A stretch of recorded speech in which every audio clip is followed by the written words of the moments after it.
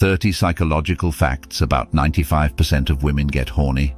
1. The fact that women are more sensitive to visual stimuli than males is the reason why they are more drawn to an appealing face than they are to any other personal characteristic. When it comes to their personal sexual fulfillment, women have a stronger thirst for sexual activity than men do.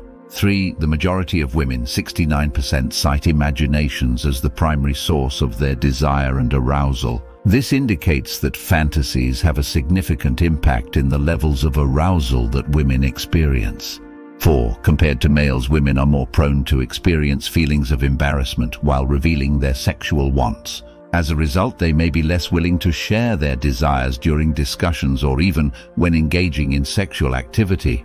5. There have been studies that have indicated that when women are given explicit sexual pictures or tales, they are more likely to get aroused than males who only respond in the same manner to 85% of the time. 6. The pleasure regions in women's brains are more readily stimulated by light touches than they are by the touch of a man. This is because women are normally far more sensitive to the sensations that are perceived via physical contact. 7. A new research discovered that the hormone oxytocin, which is produced during physical contact such as hugs and embraces, provides women with a higher level of sexual confidence and enjoyment from sexual activity than was previously believed to be possible. 8. The hormone testosterone is important for libido in both sexes. However, women have the ability to naturally create up to 10 times as much as men do.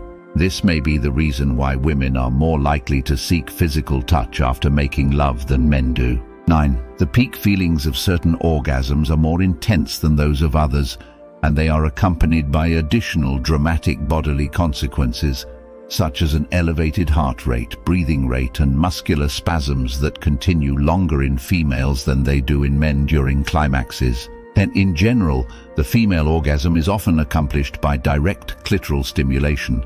Nevertheless, there are many different methods to achieve it, depending on the individual's anatomy and preferences.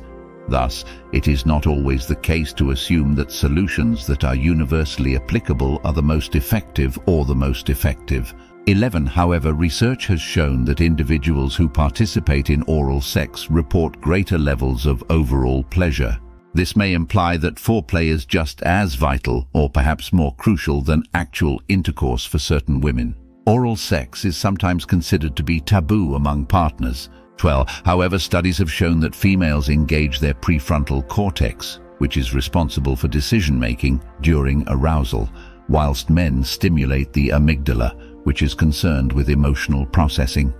This is despite the fact that the brain plays a significant part in arousal for both genders. Taking this into consideration, it is possible that we need permission before acting on our impulses or inclinations more than males do. Third, when compared to the majority of men, the typical woman needs around 20 minutes of foreplay before attaining orgasm, while the majority of men only require approximately 8 minutes. Because of this, it is essential to understand each other's requirements in order to guarantee that both parties have pleasure. 14.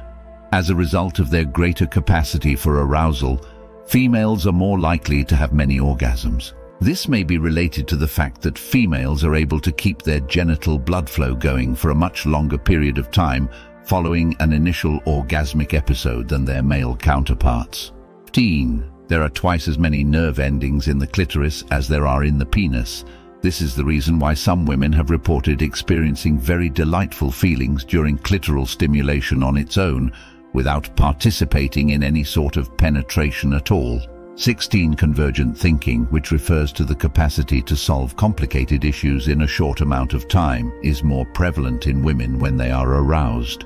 But divergent thinking, which refers to the generation of innovative ideas in a short amount of time, is more prevalent in men. It might mean that you should stimulate your partner's imagination by concentrating on various portions of their body before participating in sexual activity with them. 17. Aromas such as lavender and rosemary are used by women not only because they have a pleasant scent, but also because breathing them causes physiological changes that are connected with relaxation and serenity. This makes them ideal for precursor activities when women are attempting to get into an amorous mood. 18 different neurotransmitters, including serotonin, dopamine, oxytocin, and endorphins, are examples of hormones. 18. Women are more likely to get aroused promptly when they are in a state of relaxation and safety. 19. When it comes to preventing certain cancer diseases, research reveals that women, on average, need greater sexual activity. Having a few minutes of foreplay before engaging in sexual activity is a wonderful experience. Oxytocin, according to the findings of certain studies, is the hormone that causes a woman to experience an orgasmic state during sexual activity. 21. Situated around 2/3 of the way up the vagina, the G-spot is a region that, when stimulated, often results in significant pleasure. The sense of smell is a significant factor in determining the degree to which one individual is attracted to another.